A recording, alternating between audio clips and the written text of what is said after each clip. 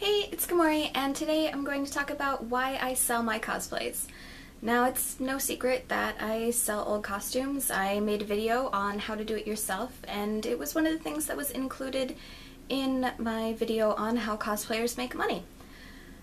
But even still, I still have friends who ask me why I'm planning on selling a costume, or fans of a particular series asking why a particular costume is gone, so I figured I would make this video to kind of give some reasons behind that. All of the opinions are my own. Not every cosplayer has the same opinion regarding this matter, but I hope you find this video useful.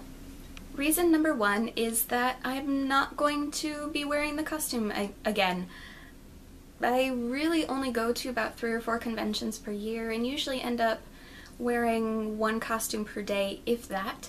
So really, if I'm going to a convention, I will try to make a point of setting up a photo shoot and taking advantage of the location for a costume that I don't have any photos of. That means some costumes end up getting left behind, and I would much rather have a costume go to a new home and to a new user than sitting in my closet gathering dust. Number 2 is that I can't wear it again. There are some costumes that I have that were made like 5 years ago, and I am human, and over the course of these couple years my body shape and size has fluctuated, and there are some costumes that I can no longer physically wear.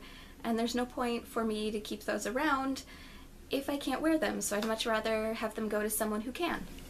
The third reason is that there is someone willing to buy the cosplay. Selling cosplay is a lot more difficult than selling just random anime merchandise online because you, one, have to find a person who is interested in the same specific character, and 2, that person has to share similar body measurements to you. So if someone comes along and is willing to purchase one of my cosplays and it's a reasonable amount, I'm usually willing to part with it because there's no telling when another buyer would happen by again. Reason number 4 is that materials are easy to find. Depending on the costume, I've been known to sell some of them that I've never even worn before. Like I mentioned earlier, buyers are sometimes fairly hard to come by, and if someone's willing to buy a costume and it's something that I can easily recreate at a later date, I sometimes am willing to sell that costume even without getting any photos of it. Number 5 is that money is money. And we all know cosplay can easily become very expensive, and selling cosplays helps me to fund new costumes. Even though you don't really turn much of a profit from selling used costumes, I'm lucky if I can make enough money to cover the cost of materials, this still gives me income to be able to put towards new materials. For example, the recent Danganronpa cosplays I've been working on in anticipation for the new Danganronpa game were funded because of the fact that I sold my Futaba Sakura cosplay and one other and was able to then use those funds to purchase the materials to make the school uniforms.